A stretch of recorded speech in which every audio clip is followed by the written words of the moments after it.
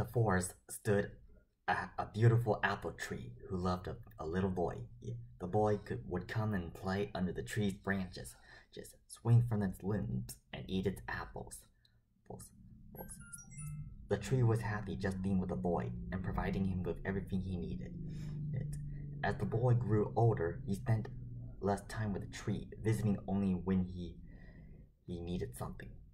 The tree gladly gave him its apples, both branches, and shade, wanting to make him happy.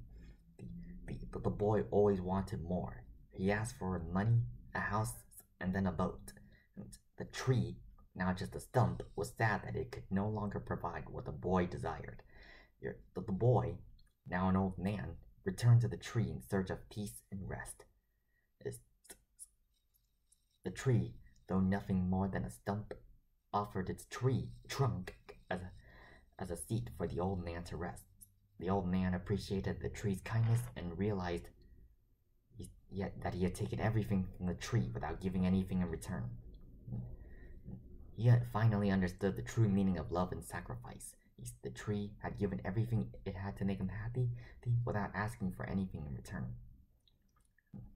The old man sat on the stump, feeling grateful for the tree's unwavering love and generosity.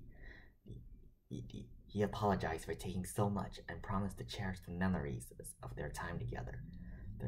The tree, now happy to see the old man at peace, whispered softly, I am happy to have been able to give you everything you needed, my dear friend. And so, the tree and the old man sat together in silence, grateful for the lessons learned and the love shared between them.